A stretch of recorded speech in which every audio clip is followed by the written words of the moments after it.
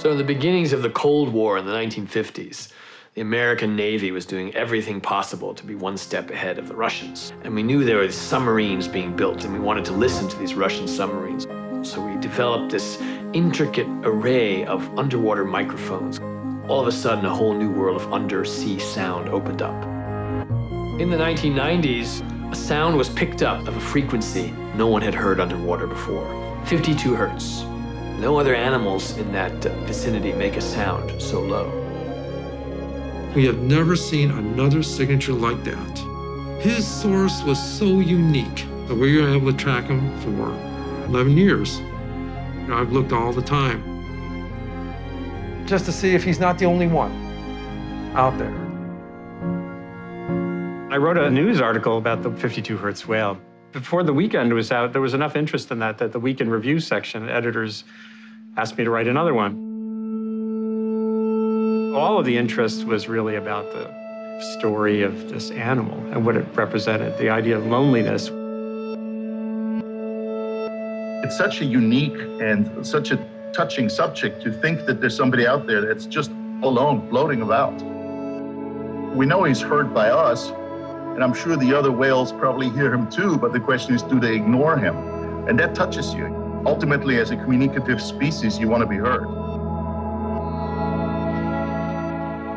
Whales are social beings, period.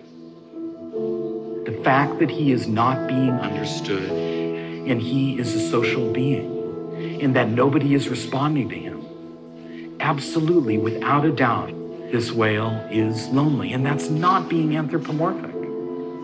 Take any social species, and if they call out and try to communicate with others, and others don't respond to them, then you are going to end up with an individual that is feeling lonely, unfulfilled, and is searching for some type of connection with others. As long as different species can connect, why wouldn't we try to reach out to him? What does that say about us if we don't?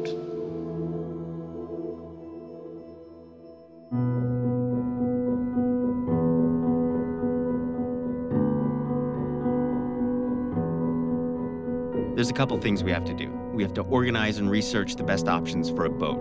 We would go, get the price, how much food per person, how much gas. Given the distances you're talking about and other people involved, this could be a $500,000 project. Ships, open ocean, weather, it'll be a good challenge. But don't let that be something that holds you back. Making our quest even more difficult is the dramatic rise of ocean noise pollution, which is making it harder to hear 52's lonely call. This acoustic smog, caused by commercial shipping traffic, seismic gas and oil exploration, and military sonar, has been linked to deafness, tissue damage, and in the most tragic cases, mass strandings in whales and other marine mammals. What if we found him? Oh my God, that would be fabulous. That would be, wow, I mean, I couldn't even explain it, how great that would be. Why wouldn't we try to let them know that we hear you, even if we do it inadequately, even if we blunder doing so?